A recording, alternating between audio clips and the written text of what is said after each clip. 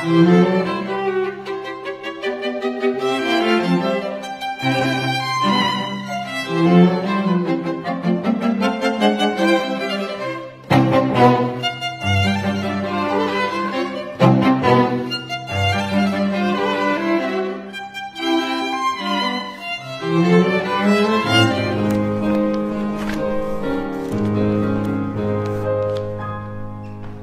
morning.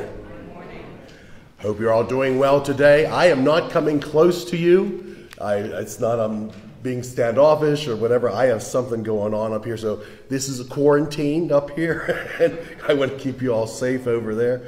Thank you for being here. And let's open with a word of prayer. Our dear Heavenly Father, I do thank you that we can come together in your house this morning. Bless us, Lord. Have your hand of blessing upon us as we learn from both the Old and New Testaments today. Lord, just thank you for everybody and their faithfulness to come to this early service. And may we just have a blessing as we open the Word of God together, especially during this Communion Sunday, Lord. In Jesus' name we pray. Amen. The first song is number 255, Down at the Cross, page number 255.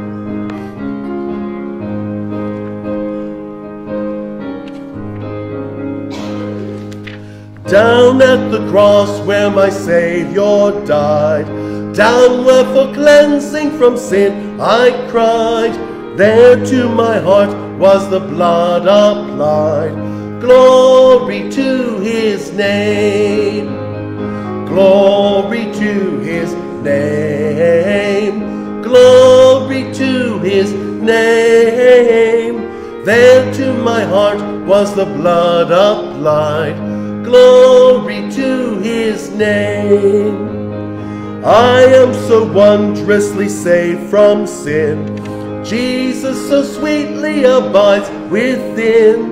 There at the cross where he took me in. Glory to his name. Glory to his name. Glory to his name.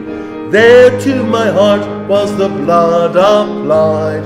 Glory to his name. Oh, precious fountain that saves from sin, I am so glad I have entered in.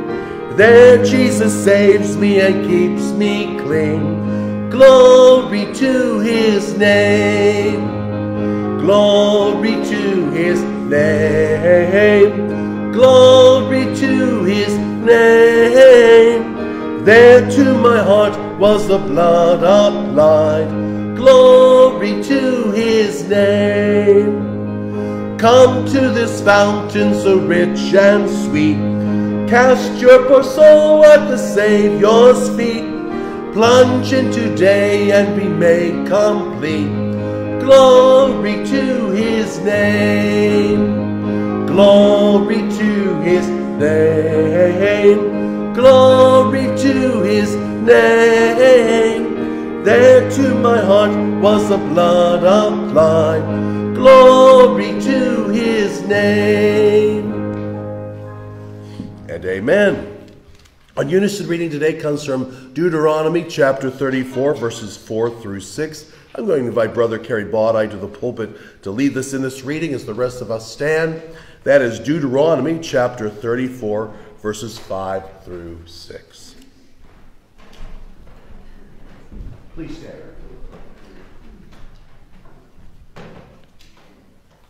And the Lord said unto him, This is the land which I swear unto Abraham, unto Isaac, and unto Jacob, saying, I will give it unto thy seed. I have caused thee to see it with thine eyes, but thou shalt not go over thither.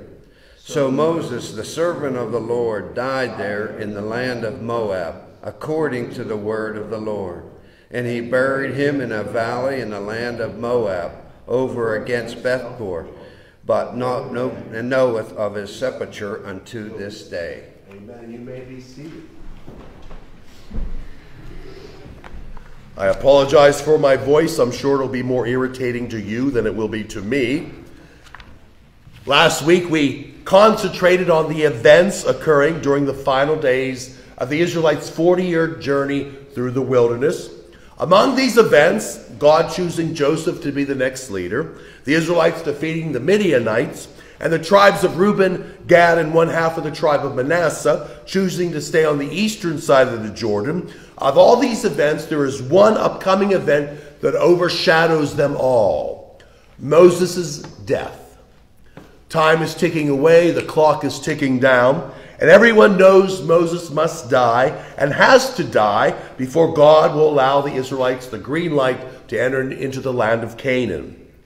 Right before he dies, Moses reminds the children of Israel that God, who is glorious, had led them through the wilderness and had visited them, giving them the law from Mount Sinai. Moses informs the children of Israel that God loves them, and he does.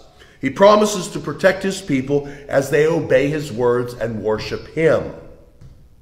Moses tells the Israelites that the Lord has great blessings in store for each of the 12 tribes. So Moses gathers all the people together and pronounces them the following messages from God. Now I'm going to give you the abridged version of these blessings of each of the 12 tribes. If you want to study them further, they're found in Deuteronomy 33. First, Moses proclaims upon the tribe of Reuben that they will always prevail and hope that their men will be many in number. Moses then wishes the Lord will always listen to the tribe of Judah and that the Lord will give them victory over their enemies. Moses then blesses the tribe of Levi for their faithfulness and promises that they will always be the priests of the children of Israel and that their enemies will be smitten. God promises the tribe of Benjamin that the Lord will keep them safe and cover them with protection. Moses declares to the two tribes descending from Joseph, Ephraim and Manasseh, that the Lord will always bless their land and give them plenty of water from their deep wells and dew from the sky. Moses then prays that the tribe of Zebulun will rejoice in their travels, just as the tribe of Issachar will rejoice in their tents. Moses declares that the tribe of Gad will be blessed with great numbers, and they'll be fearless like lions. Moses tells the tribe of Dan that they will be strong like a young lion's cry, and that the tribe of Naphtali is pleasing and will always be full of blessings. Moses proclaims that the tribe of Asher will have many, many children, and they'll be loved by all the others. Now, if you're counting each of these blessings of the 12 tribes on your fingers, first of all, congratulations on having 12 fingers, but probably you've only counted 11. For some reason, and we're not told why, the tribe of Simeon receives no blessing from Moses. That's curious. I wonder why. The only reason I can come up with is that the generations prior, Simeon's father Jacob curses his son Simeon, apparently for his cruelty and his violence. And Genesis 49:7 tells us because of this, Simeon's offspring will have no distinction of their own, but instead be scattered among the other tribes. And this becomes reality for the descendants of Simeon, but that's a whole other sermon. Moses concludes his reciting these blessings by declaring that God is eternal and that he will protect all of his children and make them victorious. God will bless the Israelites. After declaring these blessings, God then leaves the plains of Moab and journeys through Mount Nebo to the top of Mount Pisgah. From there, Moses sees all the lands that can be seen. The Lord then tells Moses that he's beholding all the land that the Lord has promised to give his forefathers, namely Abraham, Isaac, and Jacob. Now, I don't want to draw too many parallels to this because doing so may be seen as heresy, but God leading Moses to the top of the mountain and showing him all the lands he could have inherited if Moses would have been more obedient to him reminds me a bit of the New Testament story of Satan taking Jesus onto a high mountain and showing him all the kingdoms of the earth Jesus could command if he would only obey Satan. Of course, that's where our parallels end. God is good, Satan is bad. Jesus is sinless, Moses is not. If anything, these two accounts are opposite reflections of one another. Anyway, after seeing the promised land from afar off, Moses dies.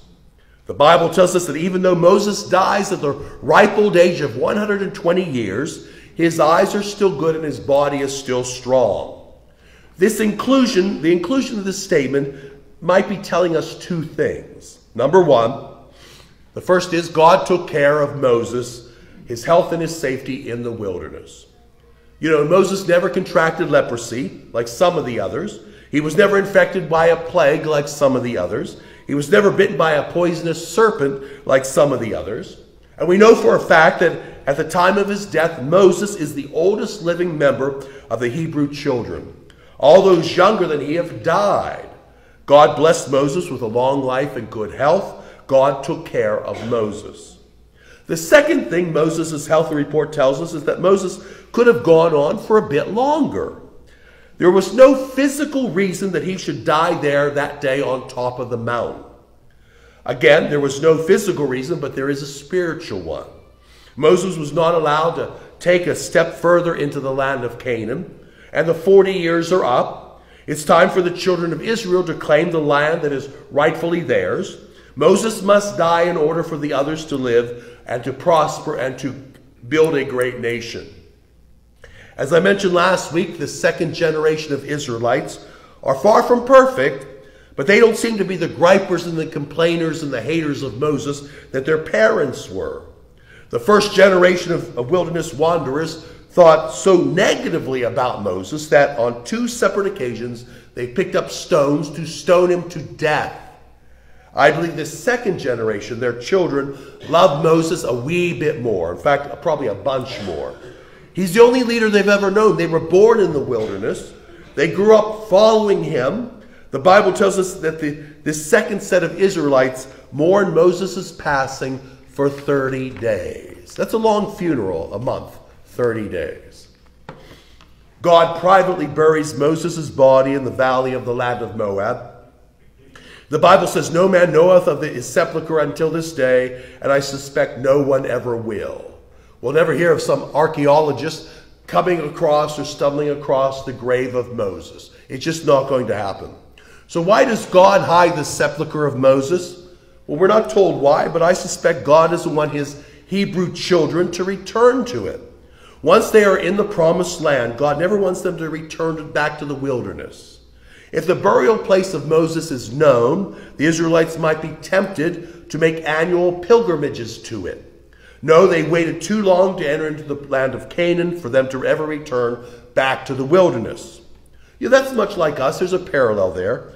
We've all waited too long and suffered too much to go to heaven. Why would we ever want to turn around and return to this wicked old world? The second reason God hides Moses' sepulchre could be that God doesn't want Moses' enemies to find his body. If they could, they would undoubtedly burn it, molest it, or desecrate it in some awful manner. God loves Moses way too much to allow this to happen. So, is God powerful enough to hide a sepulcher for thousands of years? Well, yes, of course he is. If God could hide the many, many acres of the Garden of Eden without any human sense stumbling onto it, God can certainly hide a grave site from our prying eyes. But that's another sermon. There's a mystery remaining at the end of Moses' life that has been debated for centuries. Moses wrote the book of the Deuteronomy, as well as the other first books of the Bible. That's fact. Moses wrote this book. The mystery begins in Deuteronomy 34:5 and continues to the end of the chapter, the end of the book. The passage begins, so Moses, the servant of the Lord, died there in the land of Moab, according to the word of the Lord, and he, the Lord, buried him in the valley in the land of Moab. All right, well, if Moses wrote the book of Deuteronomy, which he did, but then Moses dies in the last chapter, which he did, who finished writing down the words in the last part of the book of Deuteronomy? In short, Moses is dead. He wasn't alive to write the fact down that he died and was buried. So who wrote this bit? Well, no one is sure. The accepted answer is that Moses wrote the book up until the last chapter, until his death, but then his successor picks up Moses' pen and finished writing the few passages from Moses' death into the end. That would be Joshua. Moses dies, so Joshua finishes the book. But I don't hold to that. We don't have to hold to that necessarily. I think Moses wrote his own death scene. And I base this conclusion on the 5th verse. I'll read it again. So Moses, the servant of the Lord, died there in the land of Moab, according to the word of the Lord. In other words, it hadn't happened yet. God is telling him this is what's going to happen. If I'm not right, and I may be very, very wrong, Moses wrote his own death scene. He didn't come back to life. He didn't write it as a ghost writer. I think the words, according to the word of the Lord, tell us that the Lord dictates these words to Moses. Moses completes the book to the end, and then Moses goes up to the mountain to die. But that's just my thoughts. Feel free to disagree with me if you wish. So in summary, was Moses' life a good life lived? Well, when we review it, he made several mistakes. Once upon a time, Moses killed an Egyptian slave master and buried his body in the desert sands. Moses used his supposed poor speaking skills in order not to directly speak to the Pharaoh. He was hiding behind his brother Aaron. Moses threw down the first set of the Ten Commandment tablets in anger against the Israelites. Other than Joshua and Caleb, Moses never seems to get anyone's 100% support of his leadership. Even his brother and sister, Aaron and Miriam, often spoke against him. Under Moses' leadership, God seems to curse Israel more than he blesses them. Moses hit the rock in anger instead of speaking to the rock to get water from it. But given all his failings, Moses dies in the presence of the Lord. In my book and in the Bible, the book, this makes Moses' life a good life lived. And that so concludes our story of Moses.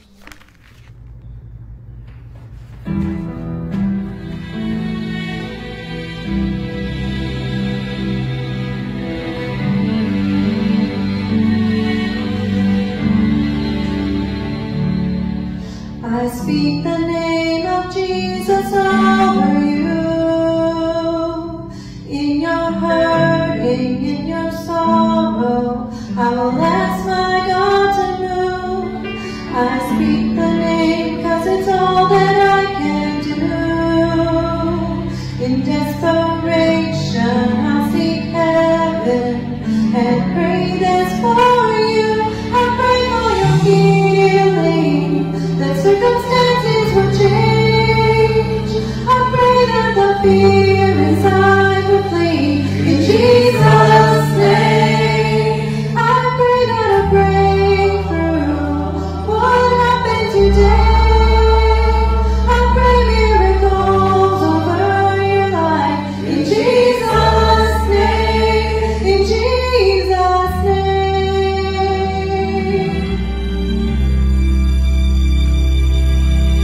I speak the name of the Lord.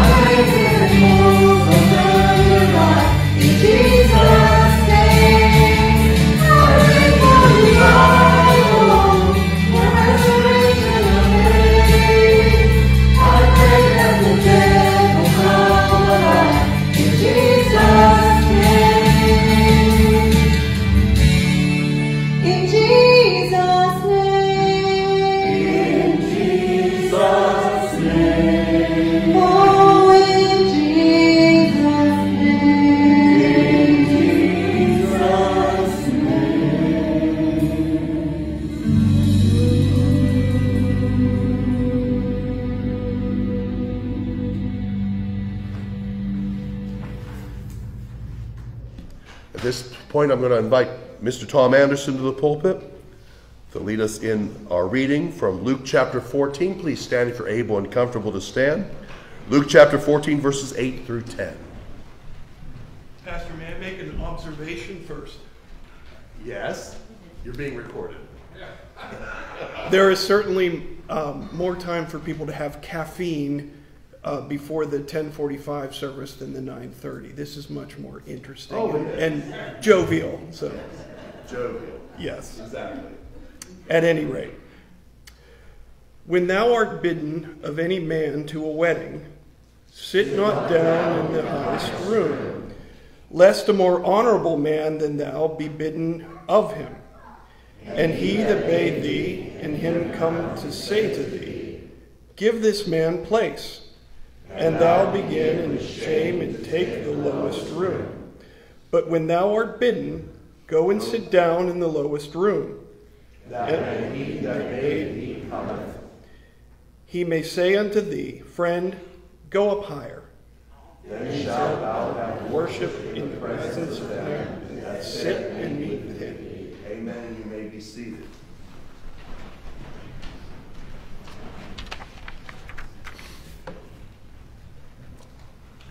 I am constantly looking for inspiration of what to preach next. As you know, today we will be having our monthly communion service, which commemorates, among other things, the Last Supper. This week I found inspiration in the word supper.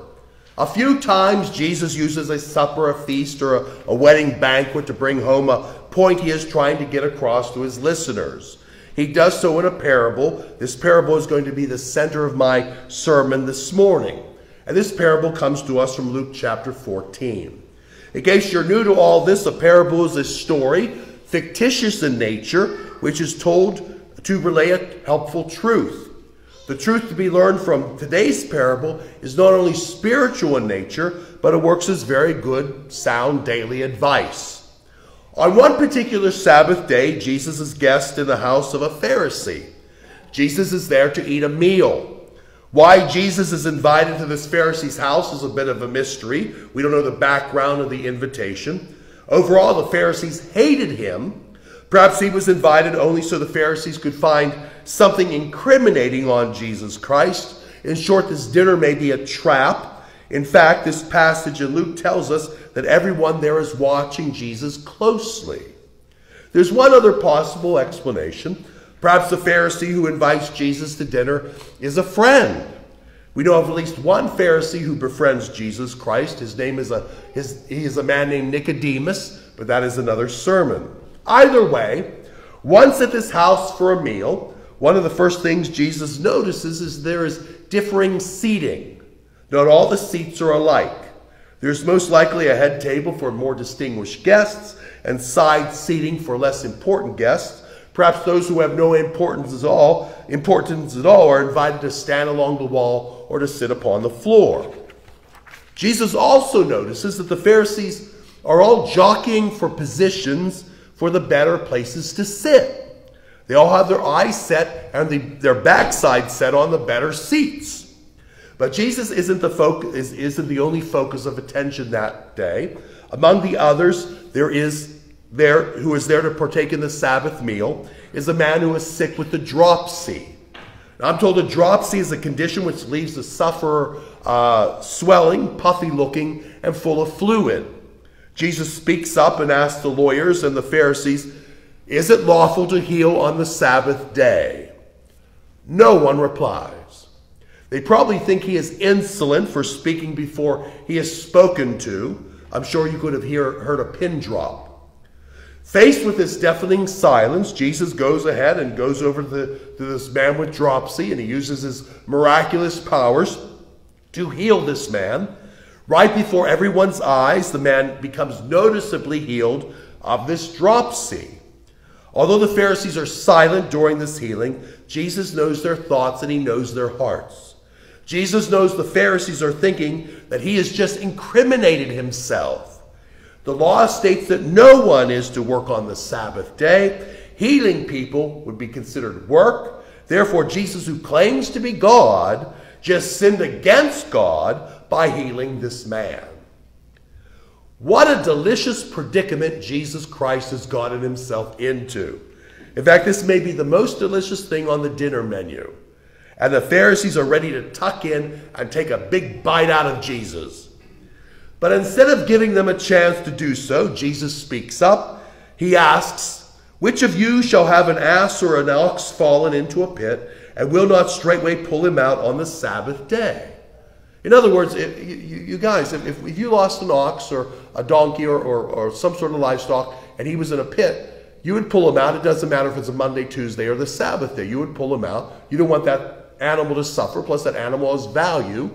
So which is it? Would you pull him out regardless of whether it's a Sabbath day or a Thursday? The Pharisees remain silent. It is wise for them to keep their big trap shut. This time it is Jesus who sets a trap for them. To speak up, they would fall into his trap. The Pharisees and lawyers cannot answer Jesus' question without incriminating themselves. If they are honest, everyone there, without exception, would confess to willingly and immediately pull their oxen out of a pit. Whether the clumsy ox falls in a ditch on the Sabbath day is inconsequential. Livestock are very valuable all 7 days of the week. But this man, who has just been healed of the dropsy, is not livestock. He's a human being. And their own law states that the lowliest man is more valuable than the most expensive livestock. It would kill the Pharisees to admit it, but they cannot fault Jesus for saving this man from his impairment when any one of them would have rushed to save an oxen from harm. But Jesus isn't quite done yet. After getting these Pharisees and lawyers to think about things they would rather not think about, he tells them a parable, and they hang on his every word. He has their attention. Excuse me. Oh, may that be the last. Anyway, Jesus then paints a picture of a wedding. He asks the Pharisees and lawyers if they were invited to a wedding feast, would they just presume to take the groom's seat, or would they just sit willy-nilly down upon a chair reserved for the mother of the bride? The answer is obvious: they would not. First, taking the seat of a more honored guest would cause all the other guests to whisper about their arrogance behind their backs. The other guests couldn't believe how presumptuous a fellow guest would be for taking a seat not reserved for themselves. And second, when they are asked to kindly move their backsides to make room for the groom or the bride's grandfather or whoever the seat is reserved for, they're going to be embarrassed. They're going to look like an arrogant, pretentious idiot. As a pastor for many years now, I've officiated more than a few weddings. It's not common, but once in a while this sort of thing actually happens. As our culture pulls further and further away from a proper standard, from polite customs, people are becoming less familiar with wedding etiquette. People these days don't know that in a wedding, the first right pew is reserved for the groom's parents, and I have to turn it because I'm usually facing this way at a wedding. The left pew, is that left? Yeah, that's left, is reserved for the bride's parents. And anyone who would just willy-nilly sit in one of those seats would be seen, anyone other than the parents who would just sit in those seats would be seen as pretentious. And I've seen more and more reserve signs being utilized because people don't know that those two pews, those two seats, are reserved for other people. And I've seen more reserve signs being used, to clear out those pews. Younger, unlearned guests see these prime seats and they think that they're perfect for taking selfies as the bride walks down the aisle. You can get the bride and you, hey, look at this. But that's not the purpose of those seats. Just a couple of times, 5 minutes before the wedding is to begin, I've had an usher come to me and say, "Reverend, what do I do? There's someone sitting in Mrs. Johnson's seat." Then it becomes my job to go over them and quietly ask the interloper to please move. And they always do, sometimes unapologetically, but they will move. But let's get back to our parable. So I kind of understand this. Jesus is asking these Pharisees to consider how they would feel if they were publicly asked to remove their bottoms at a wedding feast because they arrogantly presumed to sit in a chair of a member of a wedding party. And of course they would feel ashamed. Jesus then gives them some very good sound advice. Instead of thinking too highly of themselves and unknowingly taking a seat reserved for someone important, would it not be better to think of themselves as lowly and take a seat that is not in the spotlight? If they sit down in one of the seats reserved for just the common folk, they can save themselves any embarrassment. Plus, Jesus points out there's an added bonus to sitting in a humble spot. If the guest is of importance, when the host of the wedding sees them sitting in a lowly seat, the host will no doubt insist they move to one of the more noteworthy seats. If this happens, then all the other wedding guests will be witnesses to them getting an upgrade to a seat of honor. So which is better, Jesus asks, for the other guests to witness you getting a downgrade, or for the other guests seeing you get an upgrade? And the answer is obvious. As I mentioned at the beginning of this lesson, there's a mighty fine social advice, but this lesson is suitable. For proper etiquette. But don't forget, this is a parable. This means that it also has a spiritual lesson to be learned. Jesus doesn't keep us guessing of the parable's moral. He tells us, "For whosoever exalteth himself shall be abased, and he that humbleth himself shall be exalted." Jesus Christ is talking about heaven and the humility it takes to get there. In short, if we feel we deserve heaven, especially if we feel we've lived such a great life that we should have the best seat in heaven, we'll get a downgrade. In fact, it's the ultimate downgrade. But if we are humble and we accept firsthand the grace and mercy of God, and if we feel that we would be just fortunate to sit in a cold, dark, damp corner of heaven — by the way, there are no cold, dark, damp corners in heaven — but if we just got that, we would feel so grateful. We would feel like we've been upgraded. There's one last lesson I believe Jesus tells in this parable. There's within it an attitude lesson that we can use here on earth. Do you remember the man Jesus healed, the one who had dropsy? No doubt this whole parable was prompted by this man's presence, or more to the point, the reaction, the behavior of the other guests toward this man's presence. Jesus makes time to throw a little lesson in about the golden rule. I think it goes without saying that this man with dropsy was not given the best seat in the house. His condition made him unsightly. No doubt he was told to sit on the floor, if he was even allowed to eat with the other guests at all.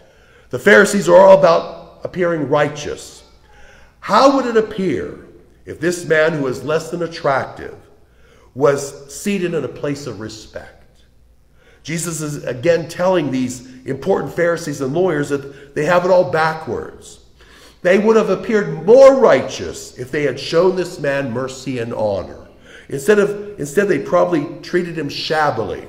If one of these hoi polloi, muckety-muck Pharisees would have gotten out of their seat, gone over to this poor man with dropsy, and offered him their seat of honor, that Pharisee would have looked more like a hero than a villain to the public.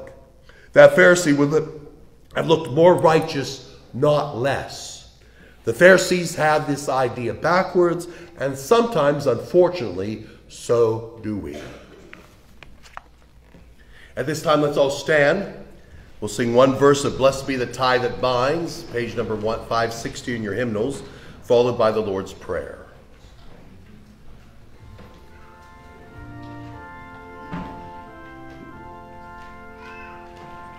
Blessed be the tie that binds our hearts in Christian love, the fellowship of kindred minds is like to that above.